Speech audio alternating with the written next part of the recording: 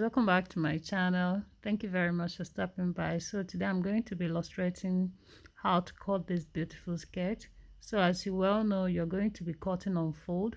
So assuming this is your fabric and this is your center front, you're going to be bringing out a fold based on the largest portion of your body, which is your hip side, your hip circumference divided by 4, and you're going to be marking one of it on this side of the skirt.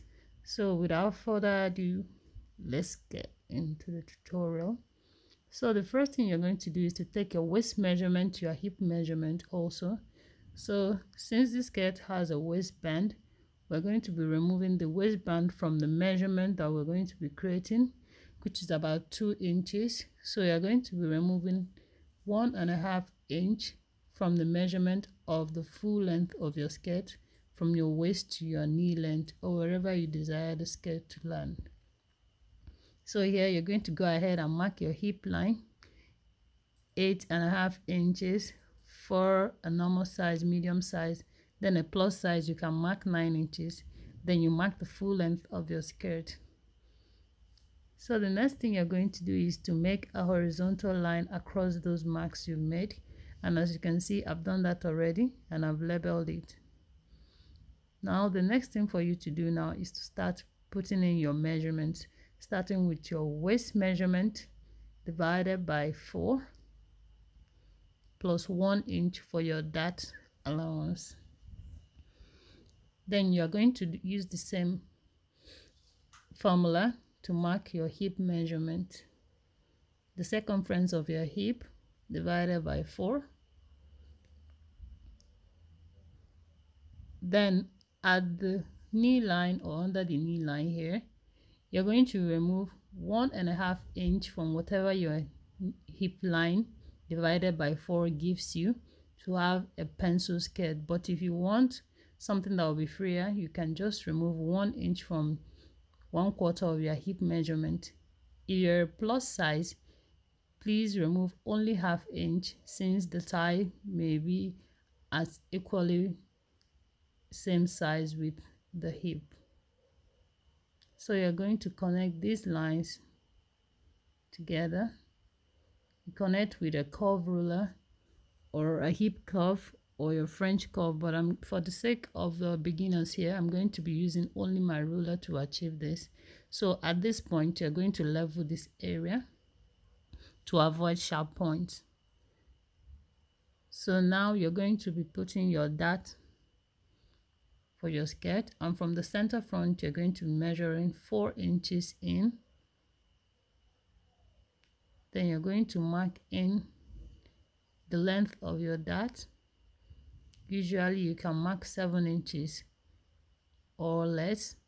So you're going to be taking out that of the waistband, considering the waistband. Then you mark your measurement down. Once you're done doing that, you can make a line across it.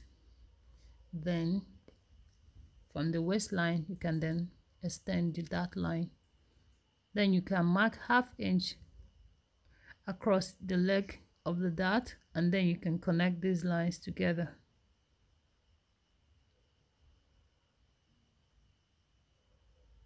Once you're done doing that, you're almost done with the front side of your skirt, basic skirt. Then you're going to add your seam allowances to these lines and then connect it together. Don't forget also to add your hemming allowances too. So I'm just going to go ahead and do that also. Make sure you like and subscribe to my channel, share my videos. Thank you guys for your support so far. I also appreciate some of you that have been asking after me since I've taken too much break out of YouTube. I really appreciate you. So now that I've cut off the front panel of the skirt, I'm going to use this to cut out the back side of our basic skirt. As you can see here, I've marked out 2 inches here for my zip allowance right here, and for the slits also. And this is the center back.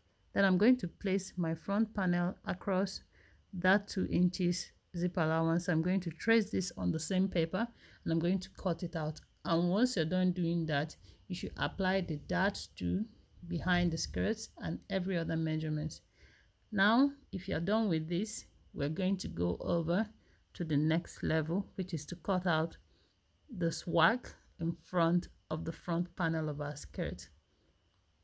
So here you're going to get a piece of fabric like this, and then place your front panel of your skirt, trace out the sides like so. Once you're done tracing it out, the next thing for you to do also is to tick the center front and the center of the skirt. Trace out the sides of the skirt like this. Make sure you indicate the center front and the center back at the knee level, like so. I also indicated where my darts are because it will help us for indication of where to mark next. Then at the other side of the dart, which is the right side of the dart, right side of the skirt, right there, you're going to place your tape measure on your skirt like this. Then you're going to find the mid part of the skirt, the mid part of the length. Once you've got that, you can give it a tick. Then from there, you're going to measure down 2 inches or 2.5 inches downwards from that midpoint.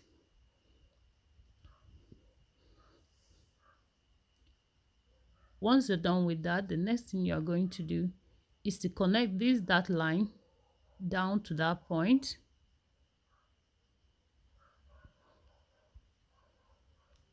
Then the next thing for you to do now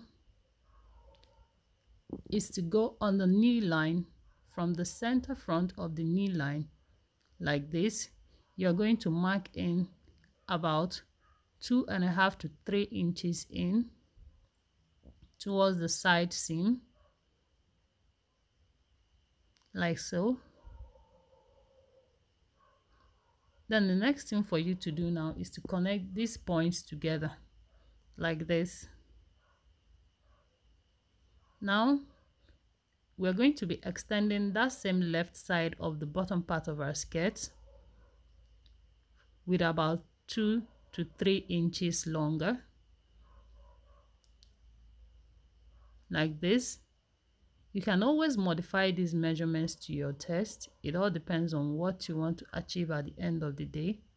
So make sure you're not restricted by any of these measurements I'm indicating. You can try your hands on a lot of measurements and see which is best for you. Then you're going to connect these lines like this. Then at the side seam also, you're going to extend this line to meet the other point. Then you connect it, bearing in mind that that hemming allowance of the front seam still applies to this point.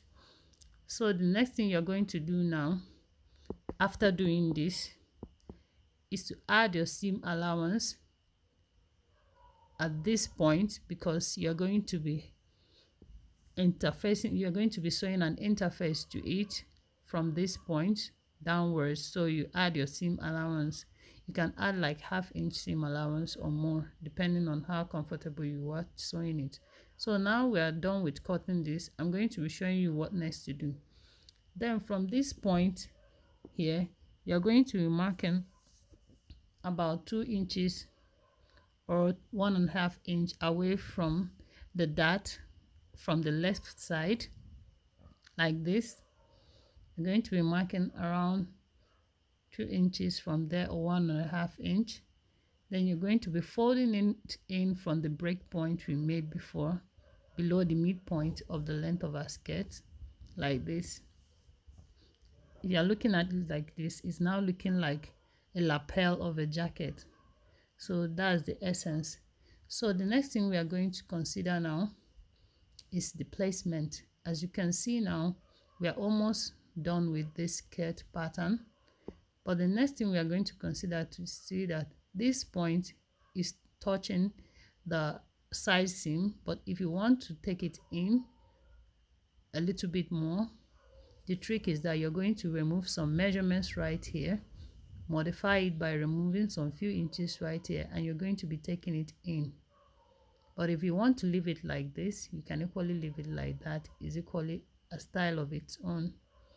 Then if you want to add also, you can equally add. Feel free to experiment as much as you want to make sure your work is original. So I'm going to be slicing off a bit from it so that you see the difference it makes when you slice off or when you add more to it.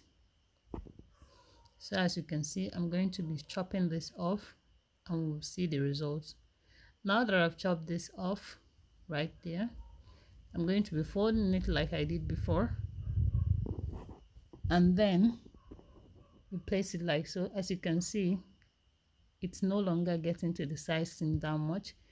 So as soon as you sew your interface to it, it's going to become shorter as well, so bear that in mind.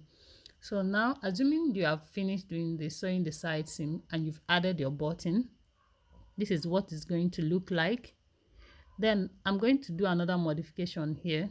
Since after sewing the dart of my skirt, I'm going to be having some excesses on the lapping part of it, I'm going to remove this from the side seam of our overlapping skirt.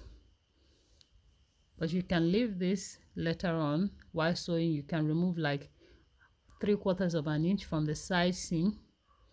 From right here, you can just chop it up from the pattern, or while sewing it, after sewing the dart and you match it, you can trace it from there on, from this point down to the hip line, and that is all. So the next thing you're going to be doing after doing this is to make sure that all patterns are set ready and you're good to go. So that is pretty much it. Then the next thing you're going to be doing here is to make the waistband of your skirt. I have a tutorial already on how to sew the waistband of a skirt and how to measure and cut it, sewing, putting interface, and the rest of it. So I'm going to be putting the link down below this video so that you go and check it out. If you want to know how to join this skirt also, and how to make this beautiful waistband that balances well with the curve of the skirt waist like this perfectly, not a straight line waistband, make sure you check out the link down below the description box for the video. Thank you very much for watching. See you guys in my next tutorial.